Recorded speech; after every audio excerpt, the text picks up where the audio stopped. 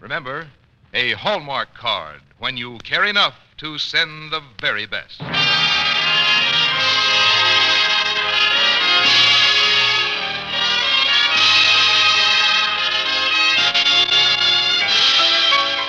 Tonight, from Hollywood, the makers of Hallmark greeting cards bring you Mr. Victor Moore in Old Man Minnick by Edna Ferber on the Hallmark Playhouse.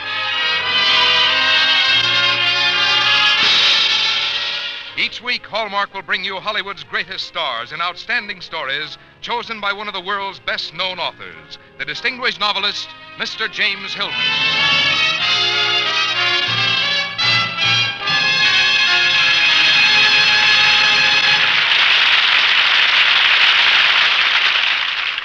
Good evening, ladies and gentlemen. This is James Hilton. Tonight on our Hallmark Playhouse, it's our pleasure to offer a dramatization of an exceptionally fine short story called Old Man Minnick by one of America's most deservedly popular writers, Miss Edna Ferber. In this story, Miss Ferber turns away from the larger pictures of American life for which she is best known and concentrates on a winsome and delicate portrayal that is, in my opinion, one of the finest things she's ever done. Old Man Minnick has a haunting and moving quality that I think listeners will not forget. And it has also a humor that keeps tears and laughter close together all the time. Perhaps only a writer knows how difficult this is to achieve, and how rarely it's done with complete success. In tonight's characterization of the name part, Old Man Minnick himself, we are additionally lucky to have with us Mr. Victor Moore, who tells me this is just about his 25,000th public performance. 25,000th? And now, Frank Oz, how about a few words about Hallmark? For a Christmas greeting your friends will long remember, make your selections now from the complete Hallmark collection on display at the Friendly Store where you buy Hallmark cards. Whatever your taste, whatever your budget, you'll take special pride in sending Hallmark cards. And on the back of every one is the identifying hallmark that says you cared enough to send the very best.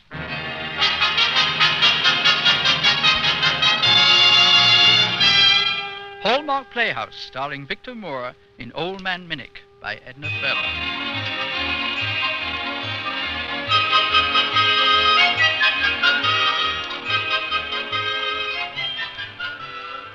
Chicago, 1922. An elderly gentleman enters the Grant home for aged gentlemen. A handsome old boy he is, ruddy, hale, with the zest of a juicy old apple, slightly withered, but still sappy. He crosses the cheery lobby and approaches the desk clerk. My name is Minnick, Thomas Minnick. Do you have a vacancy? How old are you, Mr. Minnick? 70, but I'm still going strong. I hope you won't mind a few questions. We have to have certain information before we can admit you. Any children? Well, I have my son George and his wife Nettie here in Chicago. And they're not able to support you? Oh, yes, but let me explain. You see, my wife... You have a wife? No. Ma died about 9 months ago.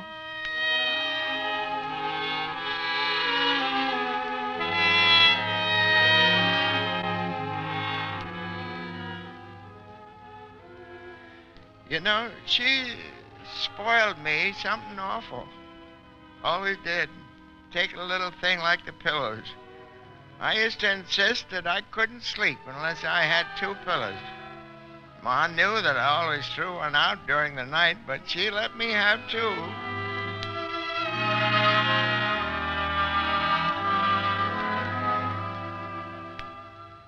We were married 40 years when Ma had those 2 pillows all to herself. 3 months of suffering, but not complaining. She always had a smile for me when I came into her room.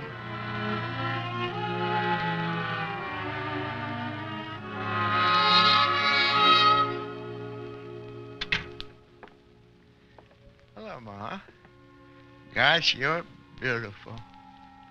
After 40 years of marriage, I think you'd be getting a new line, Pa. Well, in 40 years, I never found a new word for beautiful. Politician. Pa, promise me something. Anything, beautiful. Keep eating good. Eggnogs, hot toddies, plenty of rich, good gravy, and meat and puddings.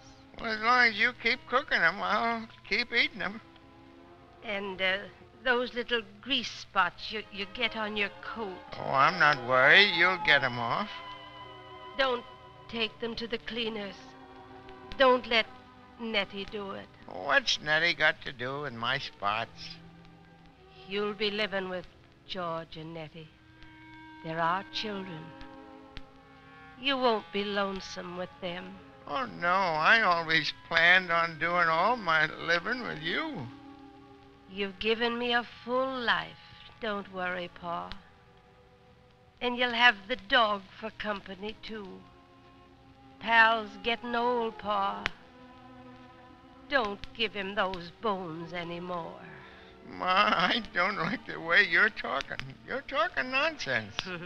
You know, when your jaw sets like that dimple in your cheek makes you look almost roguish. You're going to get well, and we're going to take a trip to California. I've always wanted to see California. Well, that we're going to California. It's decided. Pa, you've always had your way. Why should I argue with you now? You're darn tootin'. California, here we come.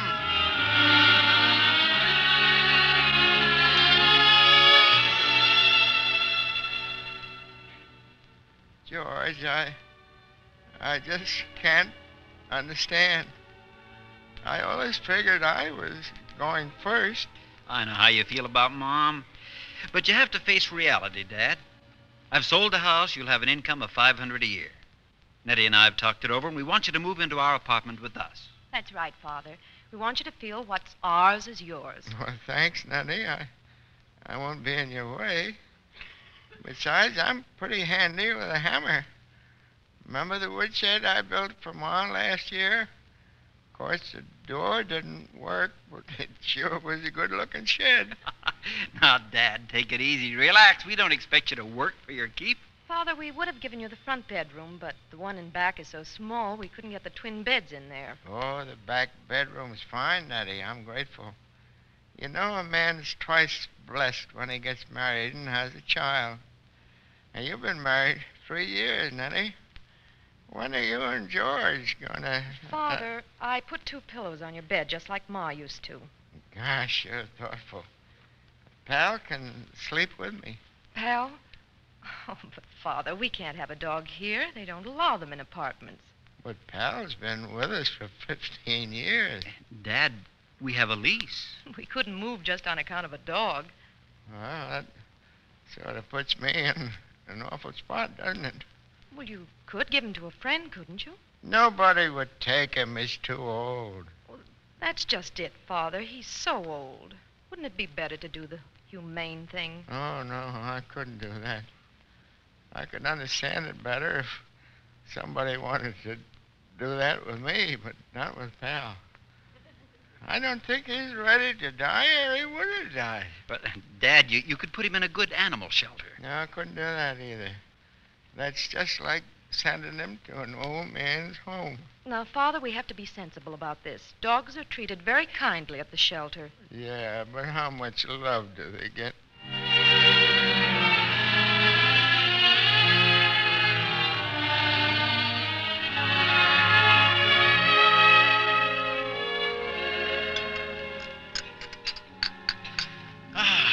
Wonderful dinner, Nettie. How about you, Henry?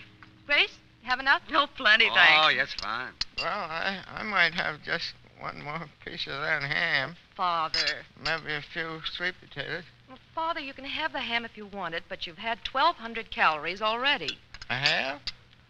They sure cram a lot of those calorie things into a little piece of ham, don't they? You just listen to Nettie, Mr. Minnick. Calories are important. Yep, I guess so. I feel like one big healthy calorie. Well, shall we go into the front room, everyone? Well, fellas, how about a three-handed pinochle game?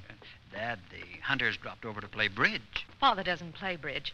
The evening paper's on the stand. Well, sit by the big lamp, Father. It's better for your eyes. There's nothing wrong with my eyes. I can hear pretty good, too. Come on, got the card table set up. Shuffle, Nettie. Nettie, have you heard? Alice Roberts is expecting again. She's the type. Not me. I just like to enjoy my home and rest for a while. Anyway, who can afford to have a child these days? Well, if everybody waited until they could afford it, we'd have nothing but Rockefellers and Morgans around. Oh, maybe in a year or two, Father. With a little cooperation, I could have been a great-great-grandfather by now. 2 clubs. Let's cut out the gab and play a little bridge. 2 no trumps. I pass. Say, George, how do they feel down at your office about the prospects for next year? Not good, Henry. I don't agree with them. I remember back in '98. 4 spades. Well, Father, times have changed since '98. You've been out of touch with business too long. I pass. Pass? By me. You never get out of touch with things when you keep your mind active. I've had a lot of time lately to think. Oh, if everybody'll be quiet, I'll concentrate on this hand. Nettie, I'll be quiet. I'm the dummy. You're wrong, George. That's me. If you'll all excuse me, I'll be going to my room. I'll see you later. Well, Father, dear, will you tell Mrs. Thistlethwaite that she can go home as soon as she's finished? Yeah, sure, Nettie. I'll tell her. Oh, Miss Thistlethwaite, Now, what are you staring at? that's ham you have in your hand, isn't it? Yes, and it's going right into the icebox. Mrs. Thistlethwaite, is there any room in the icebox for me? Oh, look here, Mr. Minnick. It's my duty to protect this ham and save it for tomorrow's dinner. No, absolutely no. Well, next to Ma, I think you're the greatest cook I ever knew. Compliments will get you nowhere. Thick piece. Yeah, about 5,000 calories and about 1,000 calories of gravy, please. There you are. Now start eating before I change my mind. Well, when I'm finished, can I help you with the dishes? Why, I should say not. That's my job. That's the trouble. Everybody around here has a job but me. I'm tired of doing nothing, and I miss my dog. Now stop feeling sorry for yourself. Besides, Miss Nettie told me she loves to have you around. Oh, Nettie, I was just telling Mrs. Thistlethwaite about going home after she finished the dishes. Well, Father, you did get that extra ham, didn't you? Well, I just took one bite. I'll put it away. Oh, no, Father. Anytime you feel you don't get enough, I want you to help yourself. No, I'm not hungry. I think I'll go to my room and turn Father- in. Father, I meant to tell you, I took one of your pillows away. But I can't sleep unless I have 2. Now, Father, you always push one on the floor every night, and you know it. Good night. I'm all for going in there and telling her a few things. Oh, Nettie's all right. She's doing everything she can for me. But, gosh, the worst thing that can happen to a man is to be treated old.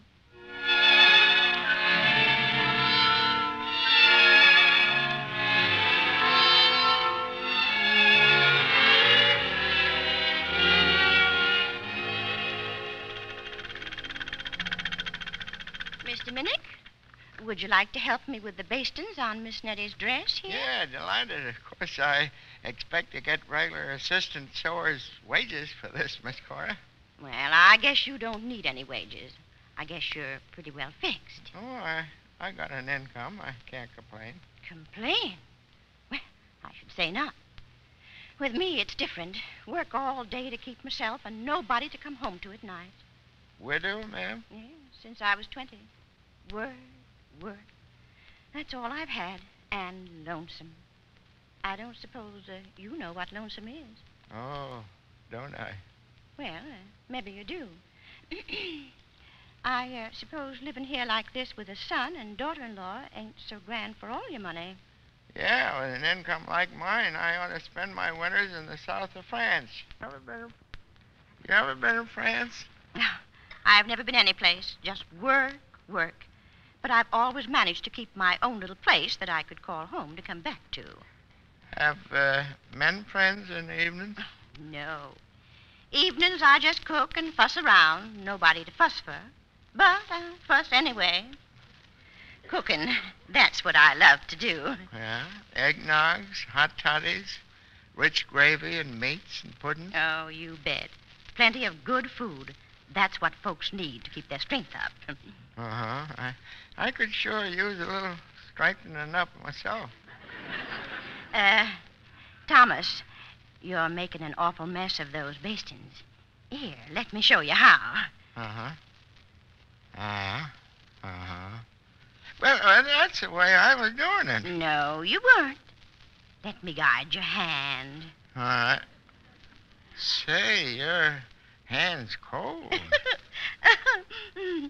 Cold hands, warm heart, Thomas. Thomas, you need somebody to love you. Huh? Somebody to do for you and love you. That's right. It was fate that brought me here to sew for Miss Nettie. You've just been waiting for me. Yes, I certainly have. I just been waiting for you to get out, woman. Jezebel trying to hook me while you... Well, you can just stay here in your little old back bedroom until you creak. You look spry, Mr. Minnick, but you're just a cantankerous old man. And you talk too much. Goodbye! Ma, she wanted to marry me. How about that? There's no fool like an old fool. And she was awful old.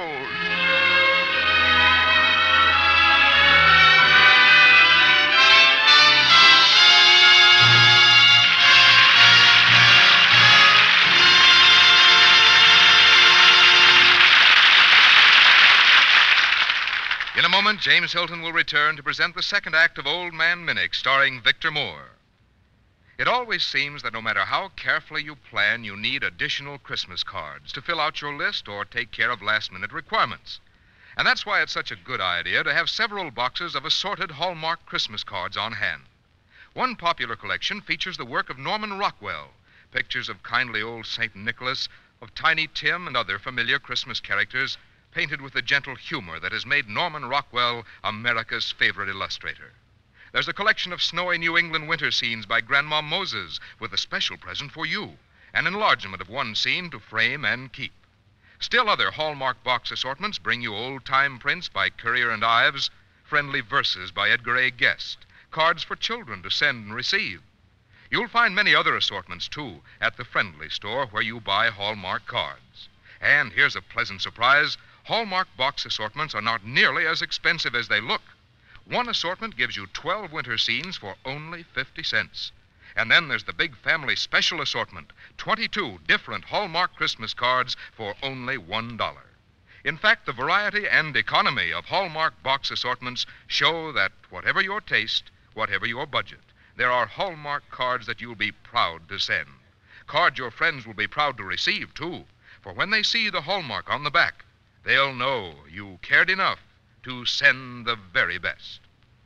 Now back to James Hilton and Act Two of Old Man Minnick by Edna Ferber, starring Victor Moore.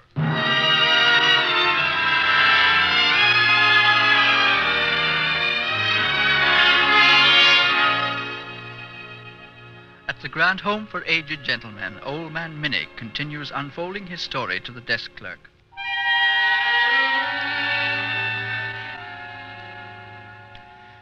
Yes, sir, the roughest winter of my life. Storm outside, cooped up all day with women, small talk, reading papers and magazines over and over. Oh, Nettie was kind. I got 3 square calories a day and 1 pillow at night. Then spring. I could get outdoors. I hot-footed it over to the Alamo shelter to see Pal. I took him for a little walk through Washington Park.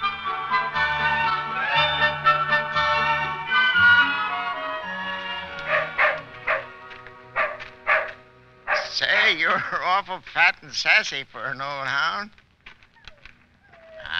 Now, don't give me that droopy ear. I saw you when I came into the shelter to get you. You were jumping and sniffing like you were born yesterday. Is it spring, or do you kind of like where you're living? Seems like you would miss me a little bit. Of course, I realize you've got all your pals over there to wag tails with. You got the run of the place, you old mutt. but you're not very tactful.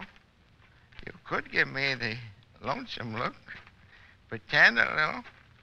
I hear you haven't even inquired once how I am. Hey, pal. Guys, now you come here. Well, if I have to chase you, I can still do it.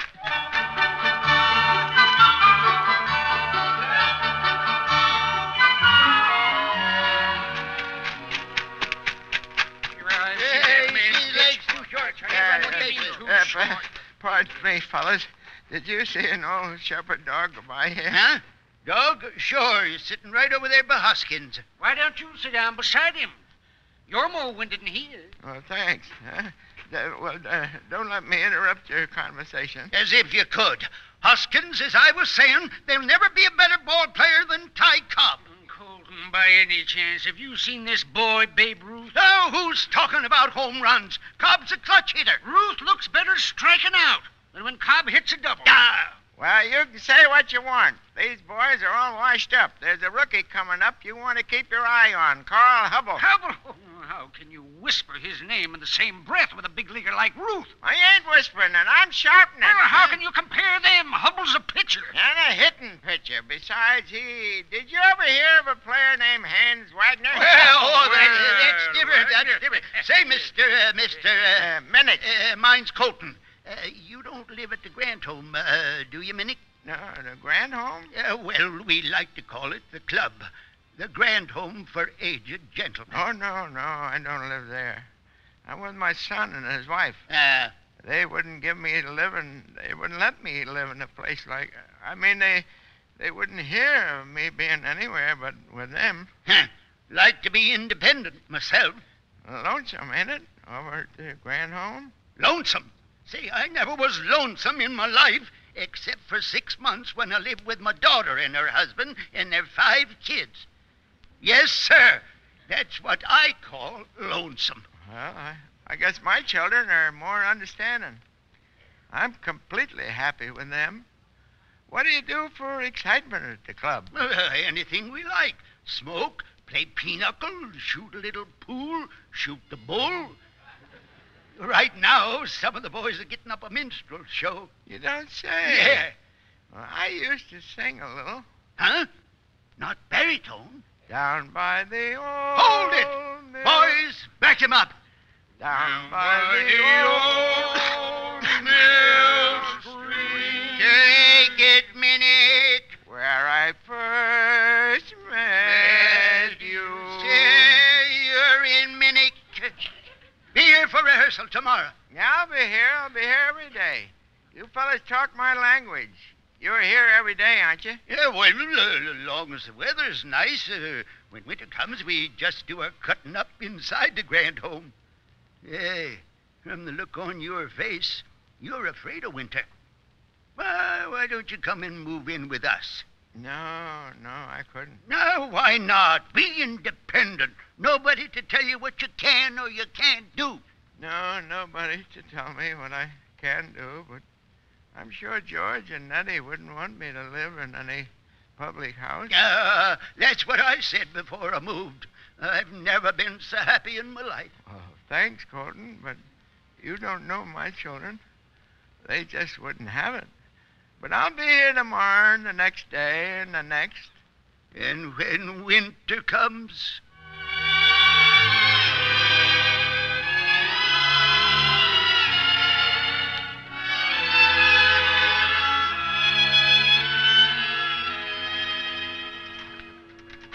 Down by the old mill stream where I first met Why, you. Mr. Minnick.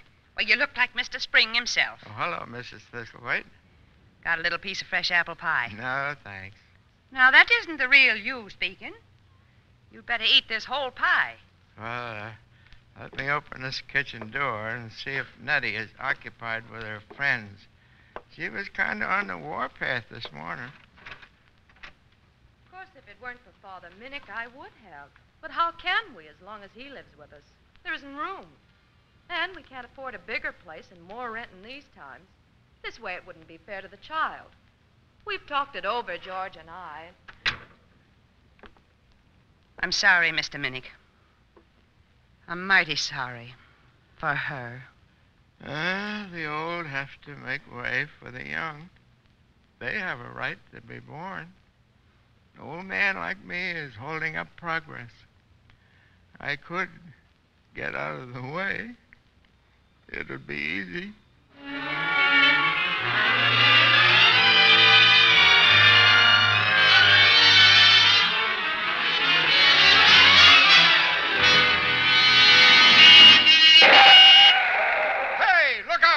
Trying to get yourself killed? Then let me help you across the street. No, I'm not trying to get myself killed. I like living. I like the park and the trees and the club, the talk, the whole show. Stop by the Grand Hope for aged gentlemen about a month and hear me sing in a minstrel show.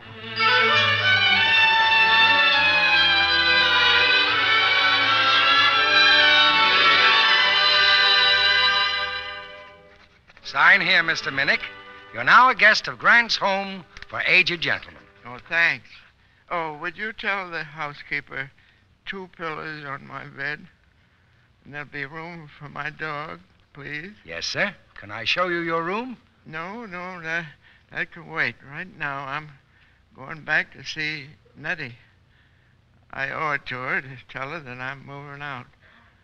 And I'm going to tell her right in front of her friends. It'll embarrass her, all right, but then it'll save a lot of explaining later on. I don't think she'll be able to put off having that baby any longer. Say, mister. Yes, sir? Tell Colton and the boys to wait for me. I'll be right back. Down by the old mill stream where I first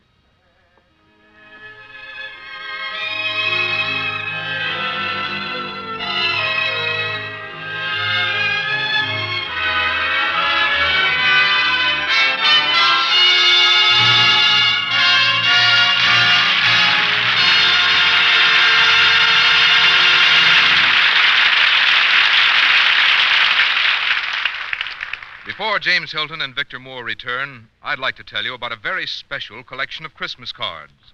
They're Hallmark Christmas cards for men who love the out of doors, illustrated with familiar hunting scenes, with game birds in their native settings, with the gun dogs that are such faithful companions in the field.